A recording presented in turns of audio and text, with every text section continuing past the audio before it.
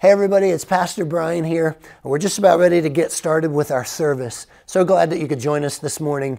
Hopefully if you're ever in the New Holland area, you'll have a chance to come and visit us in person. There's nothing like worshiping God in the presence of an entire community of believers. It's just so encouraging, and God's presence is awesome.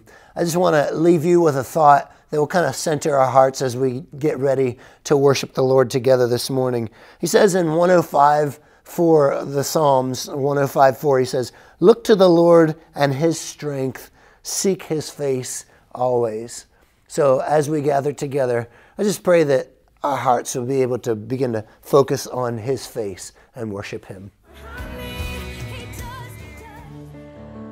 Good morning, good morning. Welcome to Petra. It's so good to be together. Welcome to those of you in the room this morning, those of you listening online. We are excited to exalt the Lord together. Let's stand to our feet.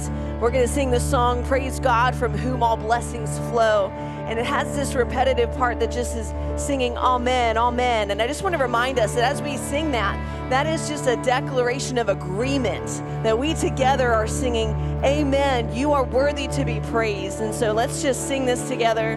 Let's release our voices and praise the Lord in this place. Amen.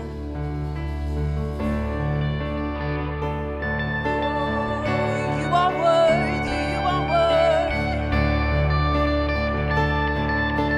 Yeah, Jesus, you're worthy of my praise. Sing, praise God. Praise God from whom all blessings flow.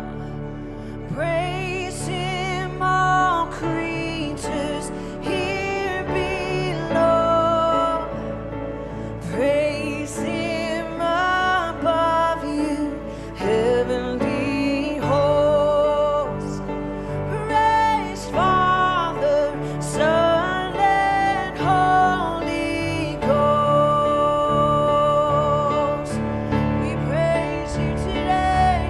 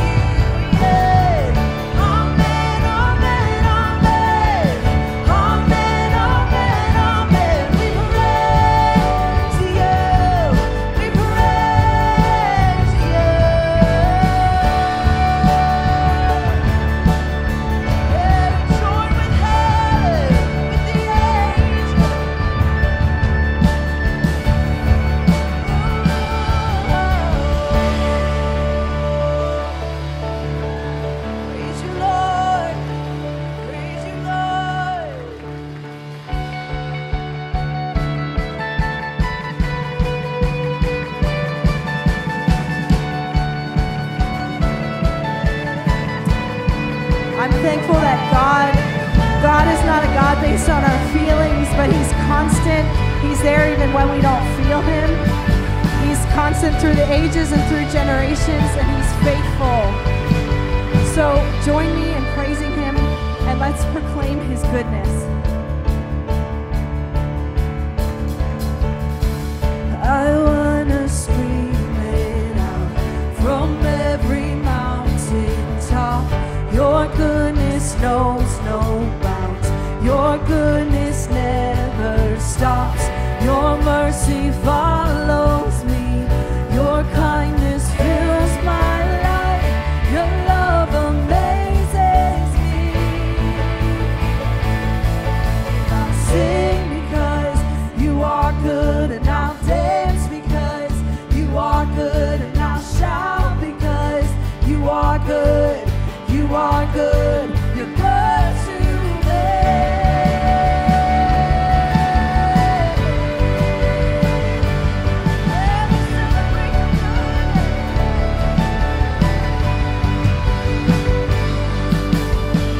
Nothing and no one comes anywhere close to you.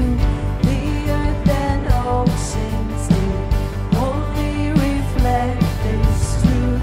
And in my darkest night, you shine as bright as day. Your love amazes me. Oh, I'll sing because you are good, and I'll dance because you are good, and I'll shout because you are good. You are good to me, and I'll sing because you are good, and I'll dance because you are good, and I'll shout because you are good. You are good. With the cry of praise, my heart will proclaim. You are good. You are good. In the sun or rain, my life celebrates. You are good. You are good.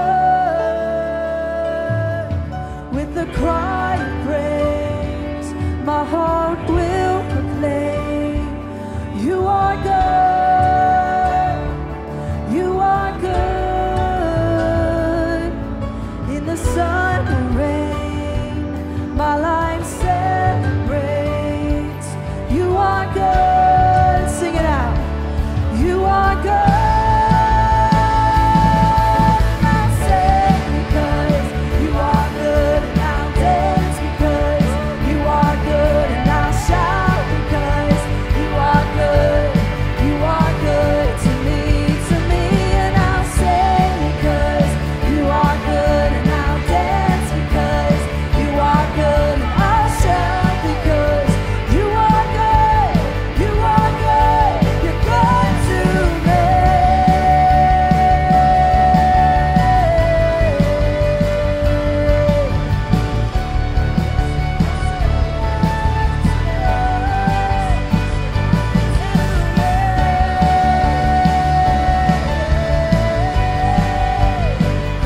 Every season, you're good to me.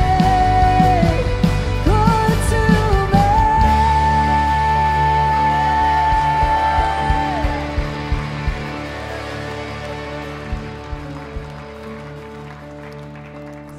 Amen. Lord, we praise you for your goodness this morning.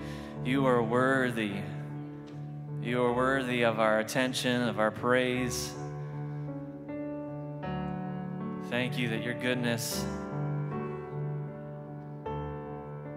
follows us, is with us. We find refuge in you, God. That's part of your nature, part of your character, your goodness, your faithfulness. Lord, we worship you this morning. You are worthy of our praise.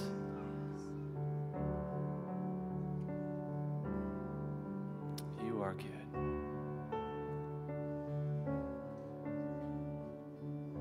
Let's sing this next song together. Great is thy thy faithfulness, O God, my Father. There is no shadow of turning with thee. Thou changest not, thy compassions, they fail not. As thou hast been, thou forever wilt be. Great is thy faithfulness, great is thy faithfulness. Morning by morning, new mercies I see. And all I have needed, thy hand hath provided. Great is thy faithfulness, Lord, unto me. Summer and winter and springtime and harvest, sun, moon, and stars in their courses above, join with all nature in manifold witness to thy great faithfulness, mercy, and love. Oh, great is thy faithfulness, great is thy faithfulness. Morning by morning, new mercies I see. And all I have needed, thy hand hath provided. Great is thy faithfulness, Lord, unto me.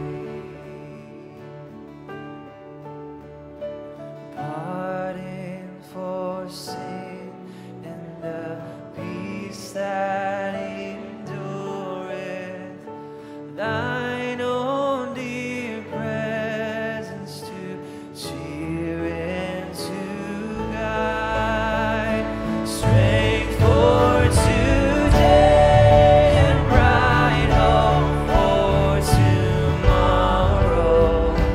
Blessings are mine with 10,000 beside.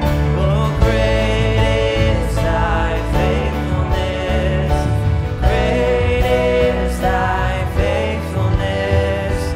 Morning by morning, new mercies I see. And all I have needed, thy hand hath provided. Great is thy faithfulness, Lord, unto me.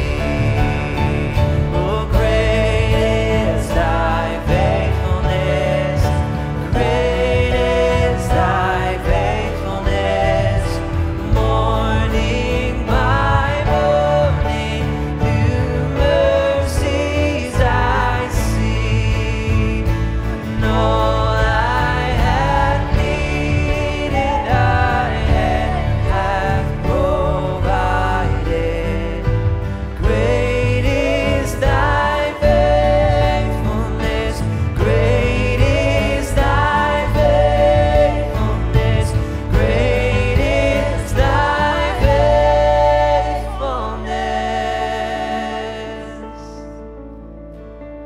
Lord, unto me. Yes, Lord. Yes, Lord. Great is your faithfulness.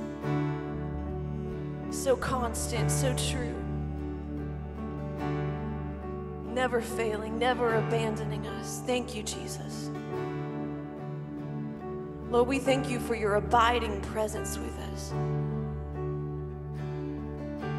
that you are here in this room with us. You are here beside us each day of our lives. Lord, we're so thankful. Lord, we thank you that we can trust you to be faithful today, to be faithful in the future, because you were faithful in the past, Lord. And you never change. You never change. Thank you, Lord.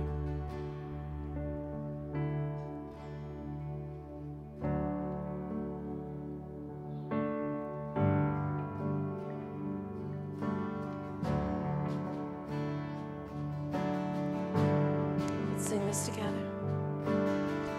I'm calling on the God of Jacob, whose love endures through generations. I know that you will keep your covenant. I'm calling on the God of Moses, the one who opened up the ocean. I need you now to do the same thing for me. For me, for me. Sing, oh God, I need you. Oh God, my God, I need you. Oh God, my God, I need you now. How I need you now. Oh rock of ages, I'm standing on your faithfulness, on your faithfulness. Yeah. I'm calling on the God of Mary, whose favor rests upon the lonely. I know with you all things are possible. I'm calling on the God of David, who made a shepherd boy courageous. I may not face Goliath, but I've got my own giants. Oh God, my God, I need you. Oh God, my God, I need you now. How I need you now. Oh rock of ages, I'm standing on your faithfulness, on your faithfulness.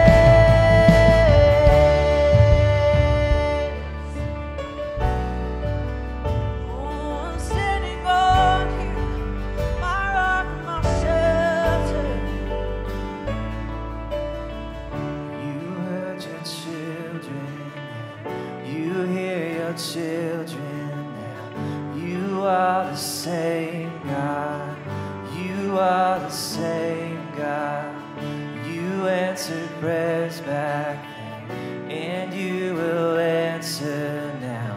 You are the same God, you are the same God. You were providing then, you are providing now. You are the same God, you are the same God. You moved in power then, God move in power now.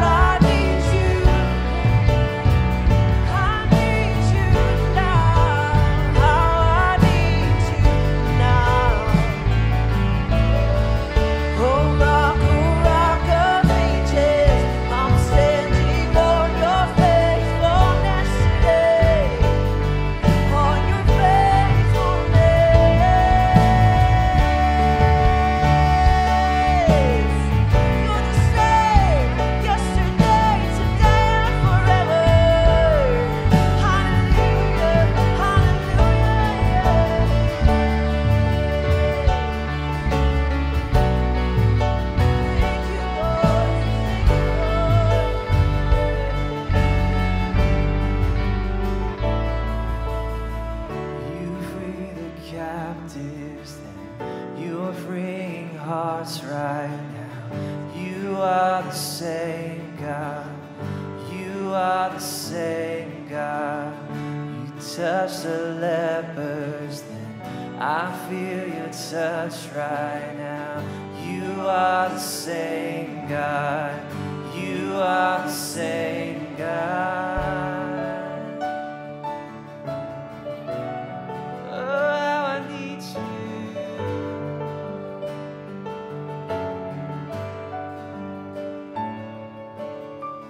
I'm calling on the Holy Spirit. Almighty river, come and fill me again. Come and fill me again. Come and fill me again. God, you truly are the same God. God, you are our solid rock, the rock of ages. Lord, we know that your love endures through the generations. Your love endures forever. We stand on your faithfulness. God, we know that you heal us, that you see us. Lord, we know that you move among us. Holy Spirit, come and fill us and speak to us. In the name of Jesus, I pray. Amen. Amen. Good morning. Hey, before you sit down, be sure to greet and say hi to those around you.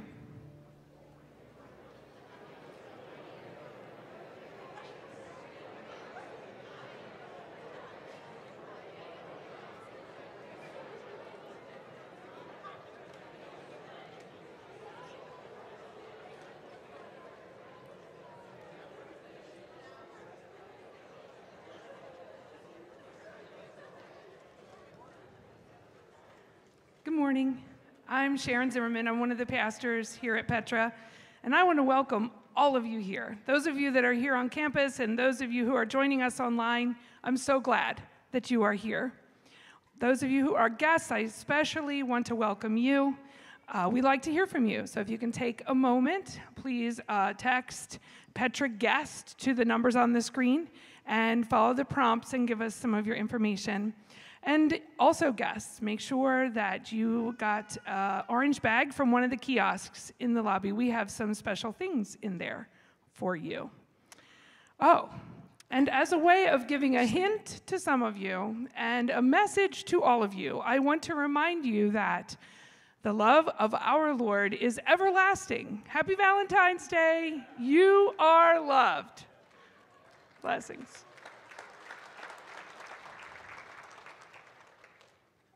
Also, I am in a bit of a quandary this morning because, speaking of red and Valentine's, red is actually my all-time favorite color. And I don't know which team to pick to root for in the Super Bowl today because none of them are going to be wearing red outfits.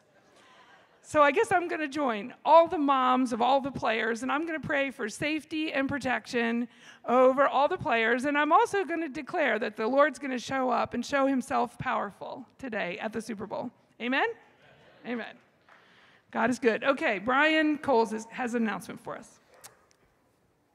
Thank you, Pastor Sharon. We have an exciting announcement this morning I want to make you aware of. For the last several months, Nacho and Marilee Barrera have been serving as our interim youth leaders over our high school ministries, and they have accepted the invitation as we've been discerning with the elders and praying. They've accepted the invitation to become our student ministries pastor here at Petra Church, so we're very excited about that. Yeah.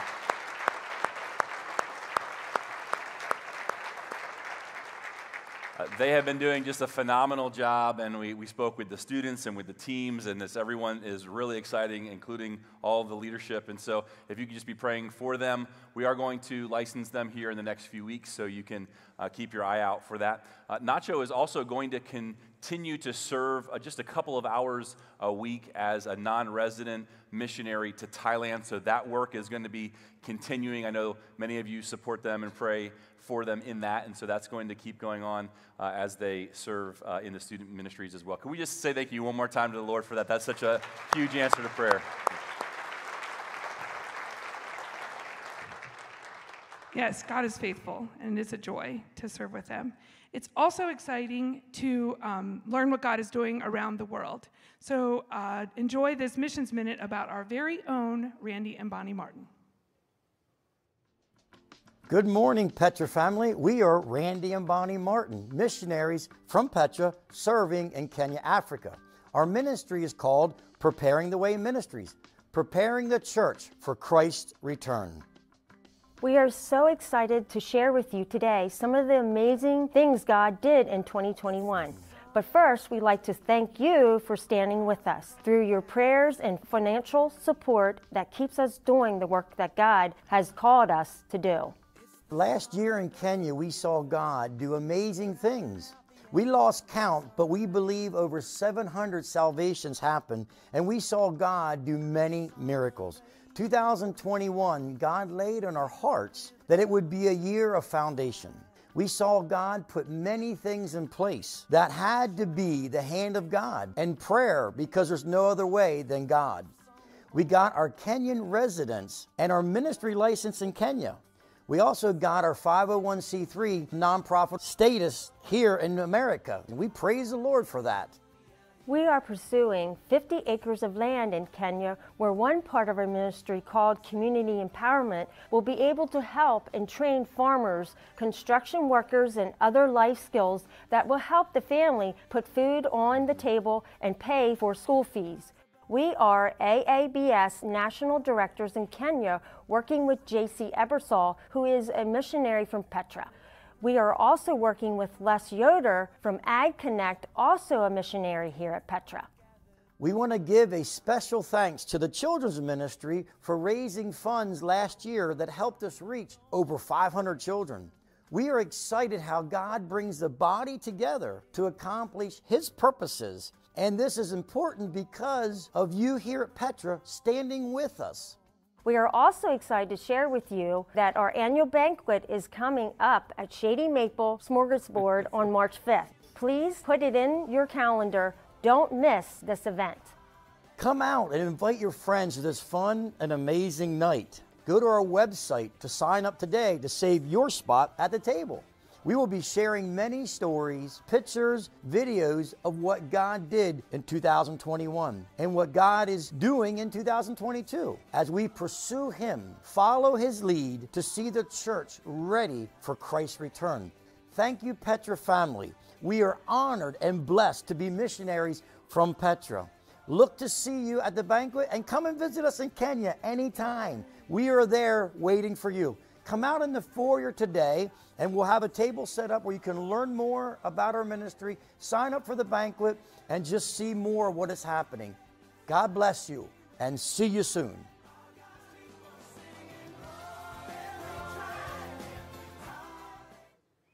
I'm so grateful that Petra highly values missions, and we do need to remember to pray for our missionaries. If you would like to give to Randy and Bonnie Martin when you use like text to give or online options, you can just specifically choose their names and give to them. I do really, really appreciate the generosity of all of you here at Petra. And it's just awesome to see how the giving from you we can use in the community and do what God has called Petra to do. We have options for you to give. You can give to the text to give option by texting Petra Give to the number on the screen. You can also give online through the app, and there are boxes to receive your offering along the back wall. When we pray over the offering, I'm also going to pray for Anna Horst and her family. Anna's mother passed away this week. Let's pray. Heavenly Father, we are continually reminded of your provisions for us and your love for us. We ask for your blessings on our gifts. Lord, I ask that you would multiply them and use them for those who are in need and also to further your kingdom. Lord, I want to hold Anna Horst and her family to you. Lord, I ask that you would comfort them and give them your peace. Lord, I know that you have a really awesome, powerful message for us this morning. And God, I just ask that you would help us to keep our hearts humble and teachable so that we can hear what you have for us and we can work toward greater freedom in you. God, I also ask that with your anointing on him and a sensitivity to your leading, that you would bless Pastor Brian as he brings your message to us today. Lord, thank you for your protection for us as we gather. I pray that in the name of Jesus. Amen. Before we show the video announcements this morning, I would like to invite you to our Belong journey. Belong is a great way if you're looking to get connected. You've been here a long time or you're just here as a guest, you're welcome to join the Belong journey. You can discover ways to connect. You can learn of ways to serve. And today's teaching is on Grow, and there is where you can discover pathways to growing in your faith at Petra. So as we watch the video announcements, you are released to join Belong. The coaches here down the center aisle and ready for you. Thank you for giving your attention to the screens for the announcements.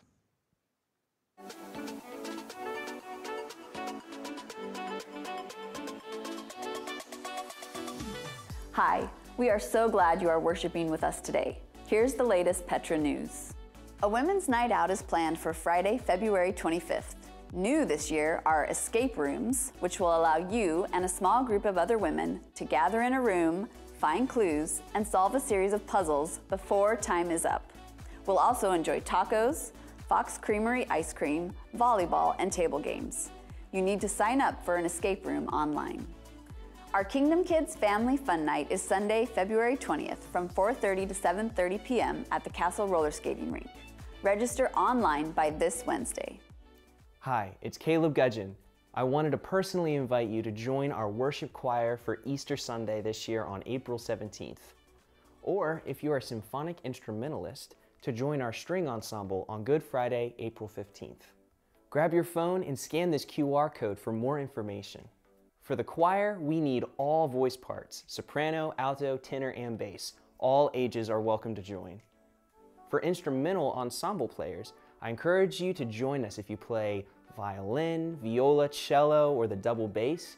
We'd love to have you join our ensemble for Good Friday. For all you band players out there, percussionists, brass, woodwinds, please let me know if you'd like to be involved in future events. I'd love to get you connected. Follow this QR code to let us know if you want to get involved. If you have any other questions, please email me at calebg@petra.church or go to one of the hubs. I look forward to hearing from you. All the latest Petra news is online on our app or get it sent to your email. Let's continue our Freedom Message series. Amen. Well, good morning. Caleb asked me just to add to that kazoo and jaw harp. Those tryouts will be in 3 weeks, so please get ready to go. Sorry, I couldn't help myself on that one. Hey, we're really excited to be here this morning. We are in week, so what I did was I paused just so that you know, I paused that for a moment. He threw up the slide, and then they're going to cut that really corny joke in the morning. They'll get rid of that for the replay, so I just gave them an opportunity to do that. All right.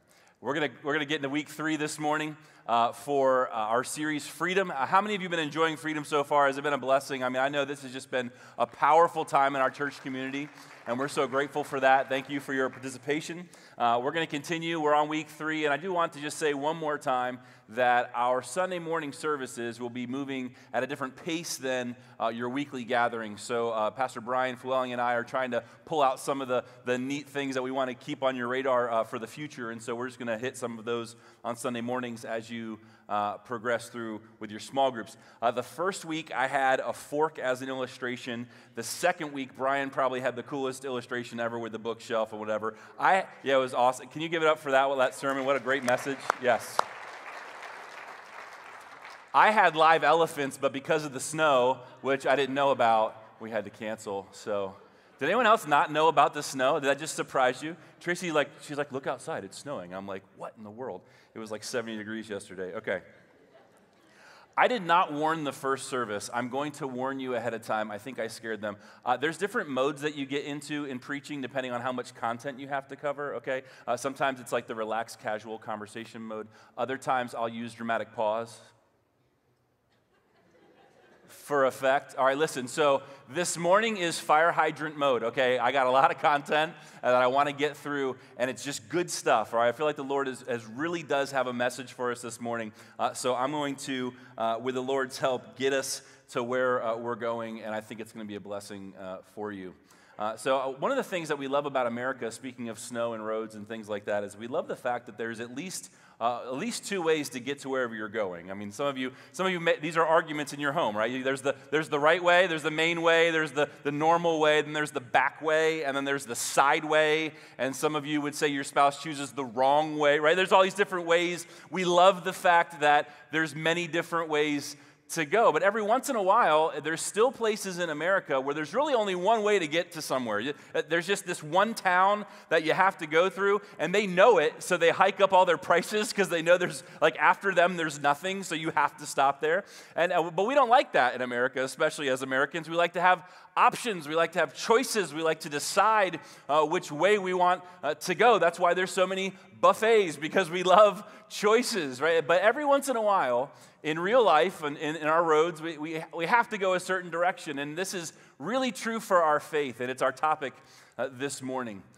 This is a little bit of humor involved in our first point, but it's just very, very true, is that everyone's journey to emotional, relational, and spiritual freedom passes through a small town called surrender.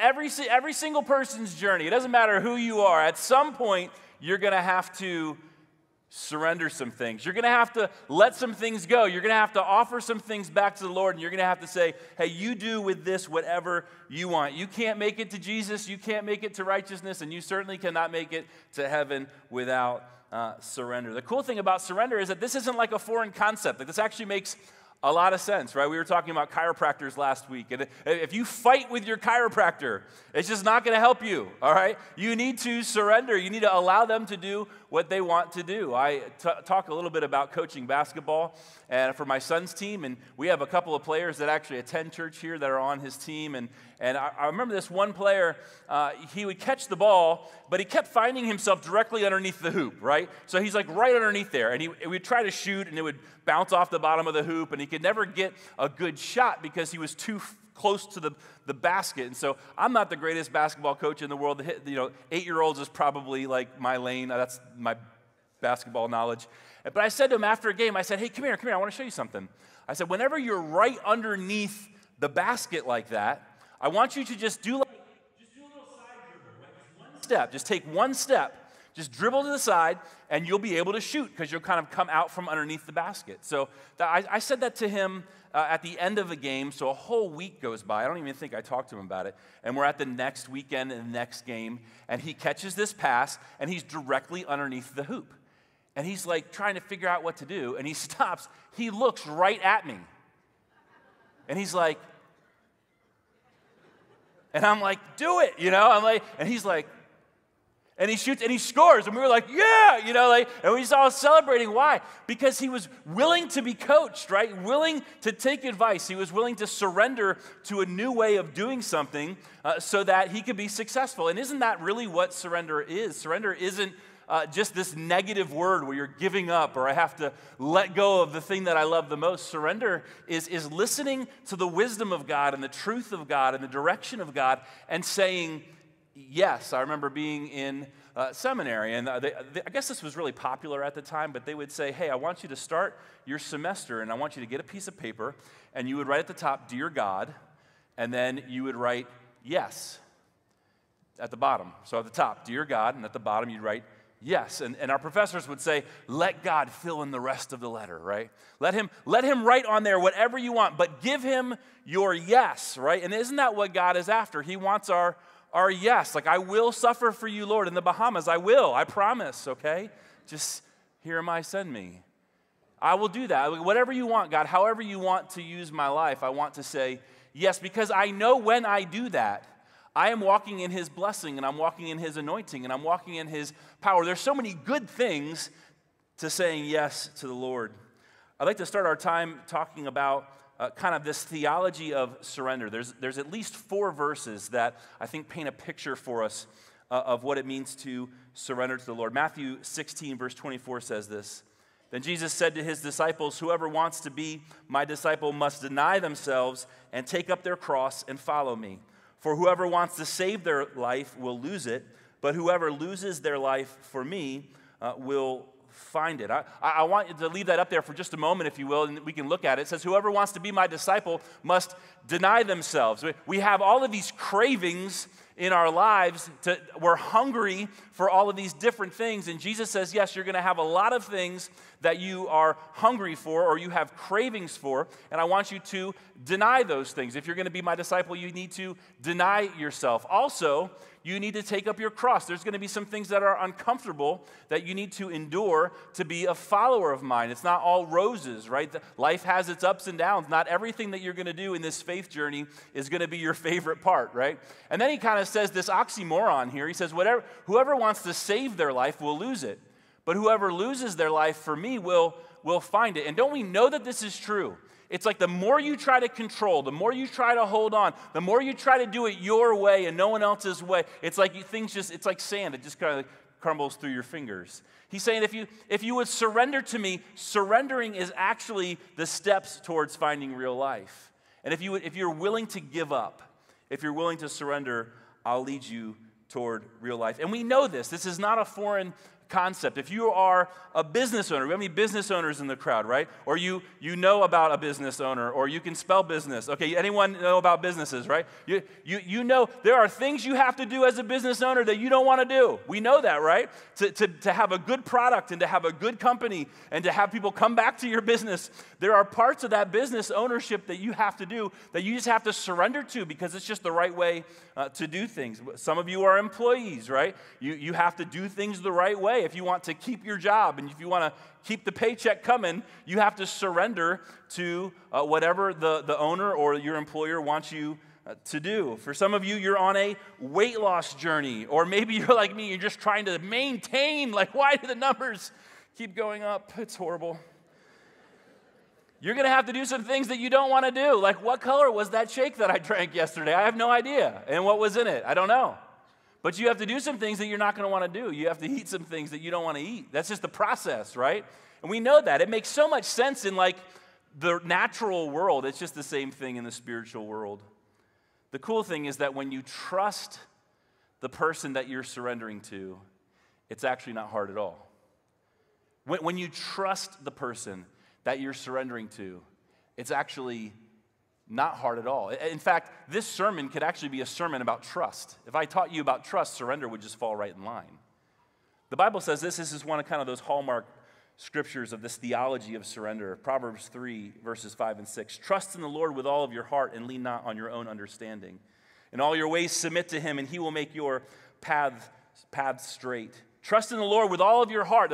The tree of the knowledge of good and evil says you have to understand it. It has to make sense to you. You have to have the whole plan. How many of you have ever said to God, I know I've said this, like, Lord, if you would just tell me the entire plan, the big picture, the 15-year plan, if you tell me the whole journey and give me all the points where you're going to come through and just give me the whole process, I will trust you.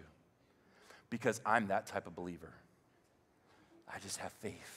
Right? No, it never works out that way, right? All the planners in our room are like, yes, amen, that's the God I want to serve. No, it doesn't happen that way. See, trust in the Lord with all of your heart. Don't lean on your own understanding. Doesn't mean God doesn't do things in logical ways. He often does things in logical ways. But I've been blessed in leading this church with our elders.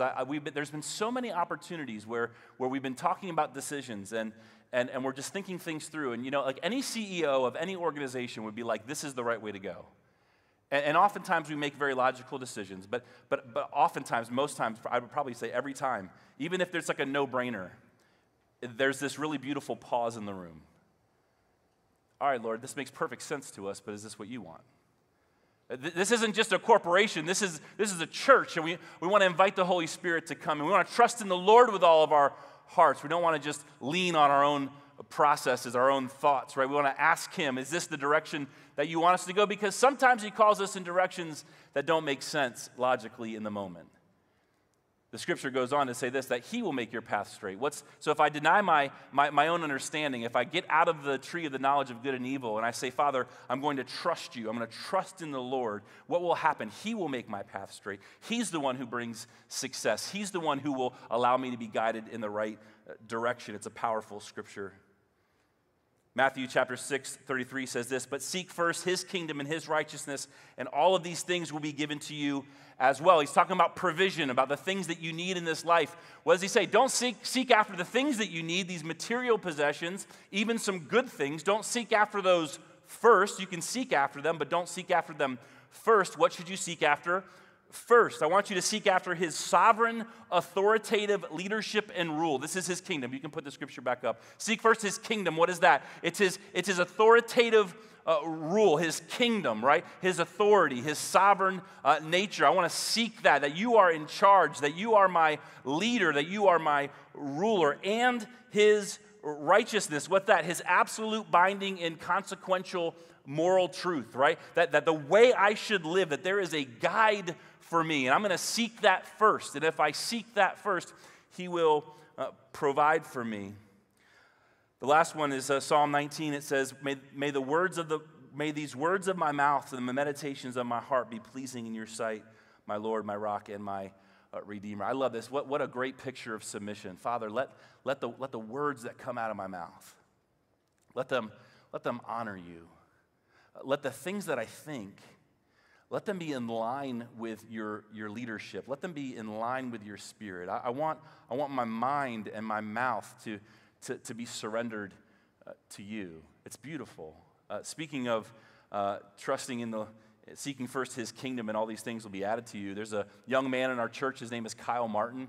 Kyle came up in the youth ministry, and he shared this testimony before, but I wanted to just share it again. I think we were coming off of a fasting week, and it was probably the week after, and we were just seeking the Lord, and he was really pressing into hearing from the Lord, and he was in construction at the time, and he felt like the Lord said, hey, Kyle, today I don't want you to pack a lunch. And he was like, okay. And here's the cool part. Not packing a lunch when you're in construction might even seem irresponsible, right? You're doing heavy machinery. You're doing heavy work. You need energy. You need to be well-fueled. But I love this. This is what I love about God. And so Kyle is actually now serving in Fellowship of Christian Athletes. It's a Christian sports ministry that's taking place in all of our schools. It has been, over the last couple years, it has just exploded in our county, and they're discipling students in school. He's a part of that now.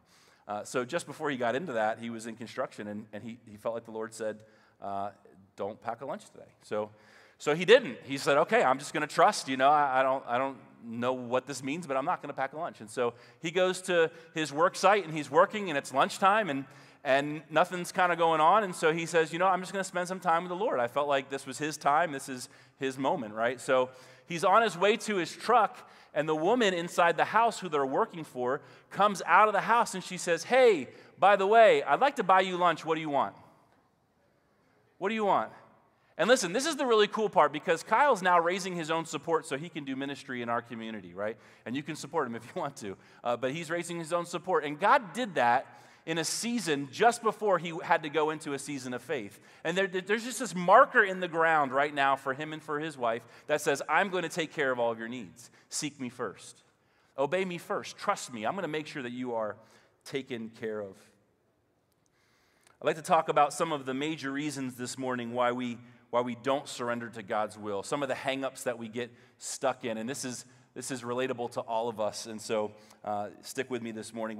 We had a Christmas experience. This was probably 2 or 3 years ago. I actually asked my kids for an example, and they came up with this. Instead of me telling stories about them that they don't know about, I asked them for the permission for this one, and they were like, Dad, please don't tell us stories about us. So I said, I will not ever stop telling stories about you. So they gave me this example. They said there was a Christmas when we gave each of them like 2 movies, right? Like Blu-rays. They were we got these really expensive movies for them. There was really cheap movies that we wrapped up. And well, I'm saying what really happened is that Tracy bought the Christmas present and wrapped it, and then she put my name on it. So that's how it works at our house.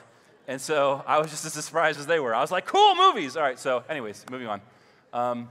So they all got like 2 movies, And this is a couple weeks later, and we want to watch a movie, and one of my children pulls up a movie and is like, let's watch this. And we're like, yeah. And this other child of mine is like, you can't watch that movie. That's my movie.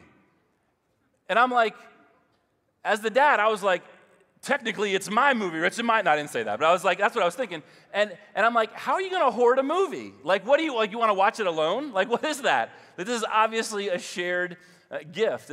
And that's just a kind of funny example of one of the things that we do with the blessings of God is don't we like to control them? So often, one of the things, like the road to freedom really is, surrender, it calls us to let go of control of the blessings of God. It's so easy to control the blessings of God. This is my stuff. This is my money. These are my friends. These are my things. This is my thoughts. This is my time. And God is saying, and just hear me on this because I think this is important for somebody in the room. Are you going to love the blessing, or are you going to love the one who gives the blessing? Are you going to love the blessing, or are you going to love the one who gives the blessing, right? And that's exactly what God is after with this. The road to freedom leads us to surrender our control of God's blessings. This is a great story. Example of this is in Genesis chapter 22. And this is Abram, later to be called Abraham. And he's prayed his whole life for a son. God promised him a son, and he's old. He's like really old. And finally a son comes. And now God tests Abraham, and he says, I want you to take your son up to the mountain, and I want you to sacrifice him for me. And in our ears, that just sounds like hideous. Like, why would God ever do that? And this is a masterful teaching moment for God, because you know the whole world is watching Abraham and his wife. Like, they were really old, and they just had a baby, okay? And now it's like, what is going on? So they're all like watching this family, like, what's going on? And the culture would have said, you need to sacrifice that child. Now, all of a sudden, Abraham's really old, and he's making his way up a mountain to sacrifice his child. So you know the whole world is watching. Who is this God this guy serves? Who is this guy? What's going to happen to his son? Everyone was interested in this story. Chapter 22 says this, sometime later God tested Abraham. He said, Abraham, here am I, he replied. Then God said, take your son, your only son, whom you love, Isaac, and go to the region of Moriah. Sacrifice him there as a burnt offering on the mountain I will show you. And some of you know the story. Abraham takes his son Isaac up, and in a crazy twist of events, God actually provides another sacrifice. And he says, don't lay a hand on your son. He says, now I know that you love the one who gives the blessing more than the blessing. I know that your heart is really mine. That was a huge moment for Abraham, but I actually think it was an even bigger moment for the people who were watching Abraham's life, because they came away from that experience, because now all of a sudden his son has come back down the mountain. Abraham has disobeyed whatever the normal gods would have required, and this God gave another sacrifice in his place. Who is this God that Abraham serves? He didn't sacrifice his son, and the blessing of God is still on him. Everyone was watching Abraham's life, and there's this huge testimony to the surrounding region of this God that Abraham serves, who doesn't require children but gives a sacrifice in our places. It's a powerful, powerful story. Jesus is teaching some people in Luke chapter 12, and he says that the ground of a certain rich man yielded abundant harvest. And he thought to himself, what shall I, listen to all the I's, okay? What shall I do? I have no place to store my crops, and the my's, right? Then he said, this is what I will do. I will tear down my barns and build bigger ones, and there I will store my surplus grain. And I'll say to myself, you have plenty of grain laid up for many years. Take life easy, eat, drink, and be merry. But God said to him, you fool, this very night your life will be demanded from you. Then who will get what you have prepared for yourself? This is a lesson on greed, right? It's a lesson on I have these resources, I have this blessing, but it's mine, it's not God. I choose for myself what I do with it. And there's nothing wrong with big barns. There's nothing wrong with having surplus. There's nothing wrong with setting yourself up financially so that you can take things a little bit easier, as long as that's the plan of God for your life. It's very likely that God would want you to use your wealth or use your skills or use your resources in ways that fuel the kingdom. That's just very, very likely. God wants to be able to speak into that blessing. Again, do you love the blessing more than you love the one who gives the blessing? We have some people in our church, and actually there's a lot of you, they have talents, they have skills, they have resources, and they have access to this particular products. And they've come to us and they've said, hey, God has just kind of blessed me in this way. If you ever need anything, like, let us know if we can serve some way. It just stands out to me as just this powerful testimony is that this is God's stuff. And I don't want to love the stuff more than I love the one who gives the stuff. The next point is that there are many opportunities to live outside of God's design for human relationships. There is extraordinary blessing and reward for surrendering to His design. I'm not going to get into the whole story, but in Genesis, there's this relationship between this boy named Joseph and his master's wife. It's Potiphar's wife, and he's a servant in their house, and Potiphar has given him control over everything, and his wife starts to pursue this servant boy, Joseph, and he says, whoa, how could I sin against God and my master? How could I do something that is so wicked? He has just surrendered in his mind that he is not going to engage in a relationship that is outside of the design of God. And that's not just a sexual comment, because although that's the point of the story of Joseph, but it's also in our employer-employee relationships, right? Are you lording authority over people? Are you dominating them? Are you controlling them? Is that how you treat your employees? Or if you are an employee, are you honest with your employer? Are you putting in a good day's work? Are you treating their resources in an efficient way? The other one is parenting, right? When we parent our children, I haven't been a parent long enough to write a book on how to be a good parent, but we're getting there, and we're trying to figure it out. And if I was going to write a book on how to be a good parent, I would probably compare parenting to the characteristics of the Holy Spirit. I think parents should be people who empower their children, right? You're this source of power. That's one of the things the Holy Spirit does for us. The second thing is you're this person who walks alongside of them, right? Like there's this support that you give to your children. And the third thing that the Holy Spirit does is gives comfort, right? Like I'm here to comfort you and to make you feel at peace and make you feel safe. Some of you didn't learn to parent that way. Some of you learned to parent in very opposite ways than that. And we have to unlearn our parenting skills, right? That there is a design for our human relationships, and sometimes we have to surrender what we want and what we desire, and we need to agree with the things of God in our lives. Speaking of agreeing, here's one for human relationships. How do you disagree? Not what do you disagree about, how do you disagree? But there's actually protocol in Scripture for how to disagree with people, right? That we would do it in a humble way and in a loving way and in a kind way. Doesn't mean you forfeit truth, not at all. It's how you disagree. This has been helpful for me. When someone's name comes up and they're not in the room, pretend they're in the room. Only talk about people as if they were still in the room.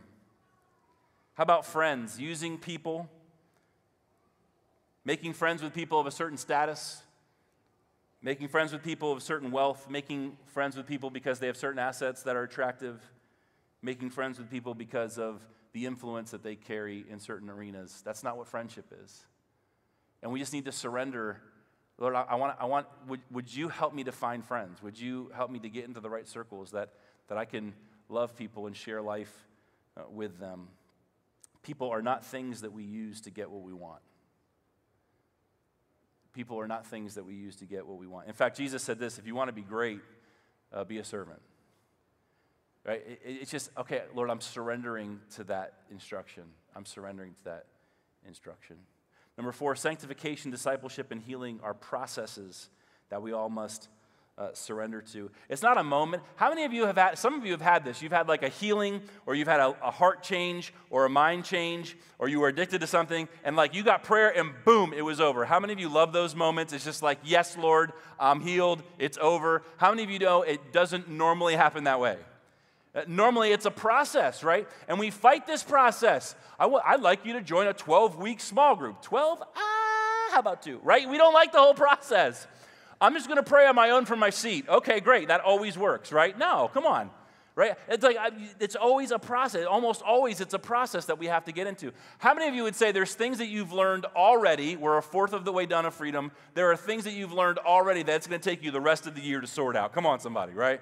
You're like, I'm already working on stuff. And we know that. We know that it's not just going to be one small group meeting and you're going to be free. No, these are principles that we're trying to submit ourselves to and learn from. What would stop you from engaging in the process? Pride's one of them. Pride usually stops us. I don't need that. I don't want that. I don't actually think it's always pride, though. Pride's an easy thing to accuse people of. But I think oftentimes more it's shame and guilt. I just feel so bad about this. I don't want people to know. Fear, what will people think? What will happen? I think it's probably fear the most. It stops us from engaging in the process. Allowing a wound to be cleaned takes intentional agreement between the doctor and the patient. Or if you have children, between the child and the parent. If you are fighting the cleaning process, if you're not surrendered to the process, there's no way that you can find cleansing in that area. I want to take just a short commercial if we can, and I want to let you know about an opportunity that's come up. I know we got a lot of things going on. We got freedom going on. We got all kinds of stuff going on. But we had an opportunity. Dr. James Reeves is really well known in the arena of sexual abuse. He spoke on the Conquer series. He has a curriculum now for women who have been in sexually abusive relationships. And he actually contacted us. He said that our name was coming up in different states that he was in, and he wanted to connect with us. And so we are hosting, it's really an informational meeting, okay? This is for people who have been in abusive situations. These are people who are helping someone in an abusive situation. And it's really an informational meeting. We're not going to dig things up in that meeting, but it's really a stepping stone towards some greater healing. And I'd like to take just a moment, if you would, and we can watch the promo on the screen this morning.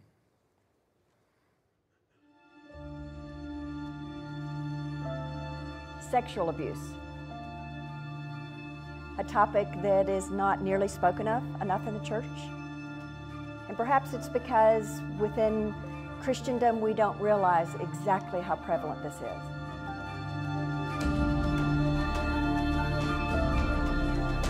There's a lack of understanding of how deep those wounds go. I was searching to fill that emptiness and that void. It injures the soul.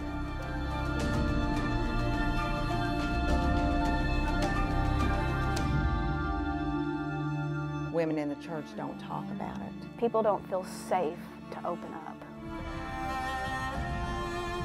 Some of you watching this have never told anyone. This is an arduous road. It's hard. Healing costs you something, and it is so absolutely worth it.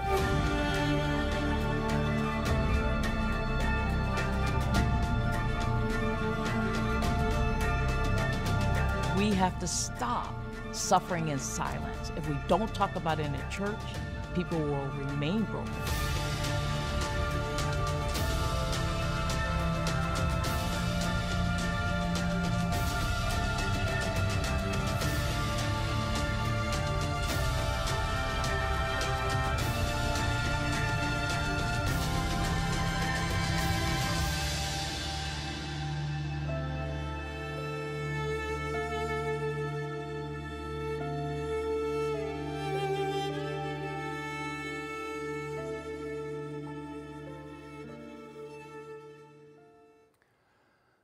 I'd like to be a church where we can be courageous enough to talk about difficult things, difficult processes for healing. I'd also like to be a church where we can be gracious enough to help people and walk with people through those processes. And if you will, I know that video was very specific for a certain process of healing, but if you take the point from maybe a higher perspective, it can be very, very difficult to surrender to a process of healing, but that's where real freedom comes from. And I want to encourage you. I don't know what you're going through. I don't know what God is doing in your heart where he's saying, because what happens with me, even in my own personal experience, I just didn't want to talk about it. Am I the only one? Like, I just don't want to. People will say, well, why? And I'm like, oh, I just don't want to. That's the whole answer. That's all I have, right? And I've believed this lie that if I just keep pushing it back and keep pushing it back, it's not going to affect me. It's not really a thing that's there. I try to silence it in the past. And we know that just doesn't work, that it affects us. And man, I believe, I just create in me a clean heart. I believe that God is cleansing us out. I think freedom is a big part of that. I think that this particular gathering is going to be a large part of that, that he really wants to bring us to a place where we can surrender to the process of healing, and that he can clean us out, that he can take away those wounds, and that if we would agree with him, if we would surrender to him, he can clean us up. I was, I don't know how old I was, maybe like 18, and I was in this lake, and there were clams in the lake apparently, and I will definitely save you the details. But as I was on my way out, I was done swimming, I was about to leave, and I stepped on one of these clams, and it just sliced the side of my foot. Okay, and it was awesome. Okay, I'll just save the details. So I had to go to the hospital, and I get there, and the guy is talking to me, and he's like, "Hey, I have to numb your foot, and just so that you know," and he kind of smiled when he said it. He's like, "This is really going to hurt," okay? And I'm like, "Why'd you even say that?" So he goes back and he gets the needle, and he looks at me, and I'm just trying not to be graphic for those who get queasy, but he administers the needle, and then he looks up at me, and I'm trying to be tough because I'm like 18 and I'm a man, okay? And I'm like, and he pushes it in, and he admits, and then it was like, and no joke, he stares at me and he goes, "There it is." I'm like, "What? What is that? You're an evil person," right? Yeah. But here's the thing. If I was flailing my foot around, it would have been way more painful, right? Listen, and I know this is hard. There has to be. Allowing a wound to be cleansed takes intentional agreement between the one cleansing the injury and the one being cleansed. It's just something that we have to surrender to.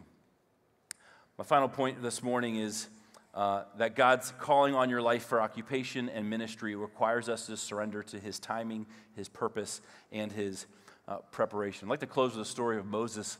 Moses was a Hebrew boy, and he is sent down the river because the Pharaoh is killing all of the Hebrew boys, and the Pharaoh's daughter sees Moses in a basket, and she rescues him, and he's raised in the palace.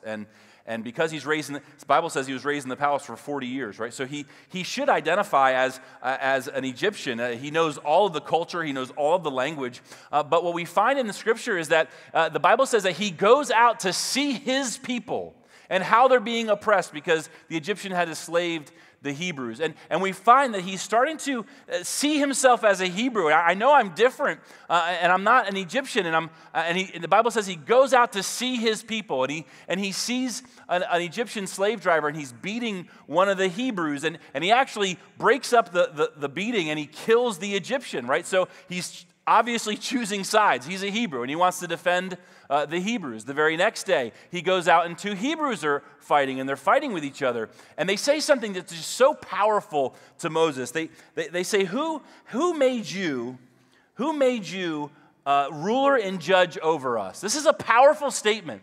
Because I actually believe God was speaking to Moses, and he says, "I'm putting you in authority over these people." God was the one who was making Moses the ruler and judge over them. But he just stepped into it in poor timing.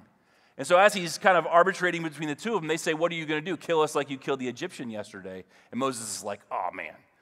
Now they know. So he runs, right? He runs and he goes into the desert for 40 years. And some of you know this story. He comes to God. It's actually kind of a funny story because he just keeps arguing with God. And he says, God says, "I want you to go back and free your people." And there's just this incredible verse. This conversation is just so condensed into like this one moment. And he says, God says to Moses, "What's in your hand, Moses?" And Moses says, "A staff." And God says, "Lay it down." Just a powerful conversation. What do you have? What is that you have that you think is yours? It's my staff. Not much. I guess it's just a staff. Lay it down. Some of you know the story. God actually takes that staff, and when he throws it down, it turns into a snake. And this was one of the signs that Moses was going to take with him back to Egypt to show that God was with him, this miraculous sign. right? But I think it was way more than just a staff. If you're a shepherd, having a staff like that protects you. It protects the sheep. It keeps you stable. It's kind of an identifying mark that I'm a shepherd. I have a shepherd's staff. This is what I do. This is what I've been doing for the last 40 years. This is who I am. He probably slept with that staff and it protected him at night. How many of you know, I know for me, if God took my staff and turned it into a snake, I would never sleep with that staff again. Come on, somebody. Okay. If you're up in a tree somewhere about 40 yards from our tent, all right? But he had to break the bond with this staff, this identifying mark of who he was. Because God said, I have a new assignment for you. And God does all kinds of weird stuff with us, right? Sometimes with our ministry and with our occupation. Sometimes like Abraham, you go through a process where you just surrender it. And what happens? You pick it back up and you keep moving. But God wants to know that you're surrendered to him. For some of us, you're in the business world and God is calling you into the ministry. And you got to surrender that thing and you got to dive into the calling that he has on your life. For others of you, you're in the ministry and God says, no, I need you in the business world. He does all kinds of stuff. But either way, one isn't better than the other. What's important is that we're saying, Father, I'm going to surrender to your timing. I'm going to surrender to your purpose, and I'm going to surrender to your preparation for whatever calling you have on my life. And sometimes that's difficult because we think we know when the when is.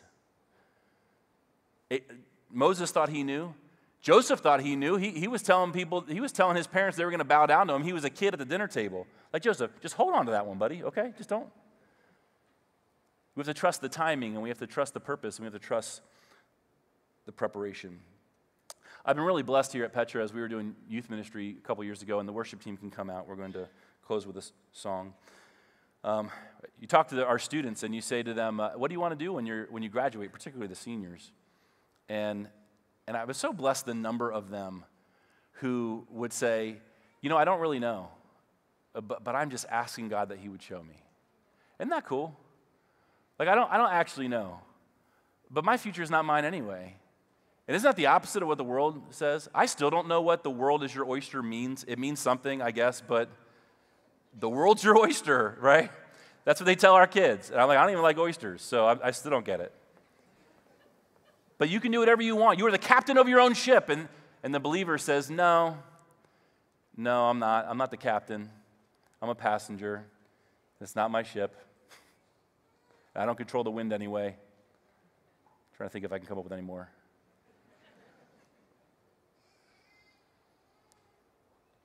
See, surrender is such a good thing. It actually leads us right into his hands. Would you stand with me? We're going to sing this song. I think this song will be a little bit of a hallmark for the year. Purify my heart. Let me be as gold. Purify my heart, Father. I want to be holy, set apart for you. As we sing, let's just listen to the voice of the Holy Spirit. I think he wants to speak to us this morning. Let's sing.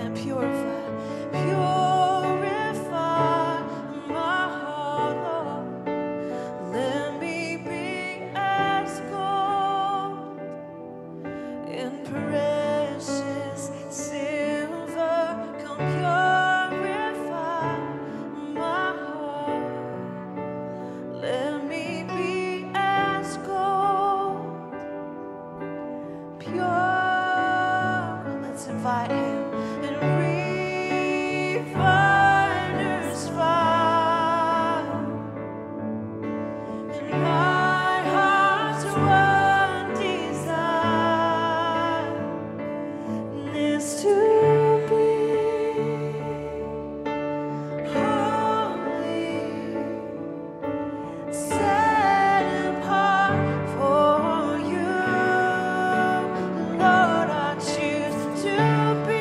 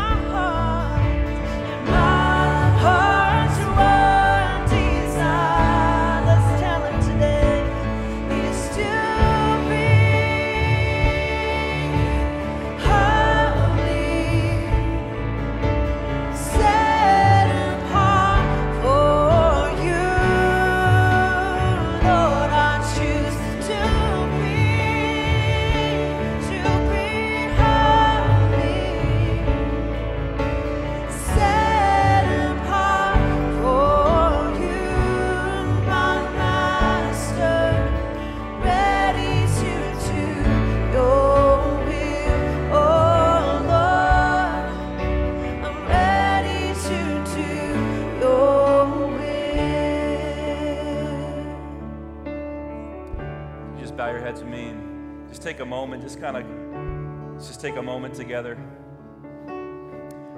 If I could just give you a little bit of an approach for this moment. I feel like what so often, maybe it comes from our culture or maybe it's just my background, but when I think of the word surrender, it's always in the context of what do I have to stop doing? What do I have to give up? What do I have to say no to? And that's appropriate. I'd like to coach you a little bit, pastor you a little bit here on the approach. I think if you would say, particularly in this moment, if you would say, Father, I want to surrender my mouth to you. Would you put in my mouth the words that you want to say? I want to be saying the things that you want to say. I believe that if you ask it for something to do, that your mouth will be so full of God's love and wisdom that you won't have any space to say other things. Lord, I want to give you my mind, and I want my mind to be full of all the things that you teach me to think on, the things that are lovely and pure and that are a blessing. And Father, if you would just fill my mind with, and if you would help me to think on those things, I don't think there'd be any space to think about other things. Father, what do you want me to do? Father, as I look at my schedule and my time, would you show me how to spend it? Tell me what you want me to do, because I'm pretty convinced that if I'm doing the things that you want me to do and I'm living in a pace that you approve of, I think that I won't actually have time to do anything else. Father, in what way do you want to direct me? I'm going to pray for us here just a moment. I want to encourage you, if the Lord's just speaking to your heart, really for whatever reason, our prayer ministers are here on the side. When we surrender, well, let me say it this way. When we trust the one that we surrender to, it's really not hard at all. And when we surrender, we really are surrendering to his perfect plans. I did think of one more example for the boat, is that I don't actually know that I would know where to direct the boat anyway. I could try to be the captain, but he's going to take you to better places. He's going to help you to enjoy better sunsets. His plans are better for you than your plans are for you. I want to invite you, if you want prayer this morning, our prayer ministers are available. I'm just going to bless you and we'll dismiss. Father, thank you for your goodness. Father, thank you that when we surrender to you, we're surrendering to calling, and we're surrendering to healing, and we're surrendering into freedom, and we're surrendering into the life that you promised your children. And Father, I just pray that in the parts of surrender that are difficult, and the parts of surrender that are hard, remind us that when you trust the person you're surrendering to, it's not hard. Because you know the plans that you have for us. They're good plans. They're plans to give us life. They're plans for us to prosper. And they don't always make sense to us. And so we're going to trust in the Lord with all of our heart. And we're not going to lean on our own understanding, but we're going to follow you in everything and trust that you're going to make our paths straight. I'm going to pick up my cross and I'm going to deny myself. Why? Because if I lose my life to you, I actually find it. And I'm not going to control the blessing, Father, but I'm going to let you bless me and allow me to be a blessing to other people through me. And so, Father, we wrap up this moment with one word: surrender. We surrender. Would you be with us as we go from this place? Would you continue to speak to our hearts? Would you help us to hear your voice clearly? We're so grateful for your great love for us. We pray these things in the name of Jesus. Amen. Amen. God bless you as you go. We're excited to see you here next week. Be blessed.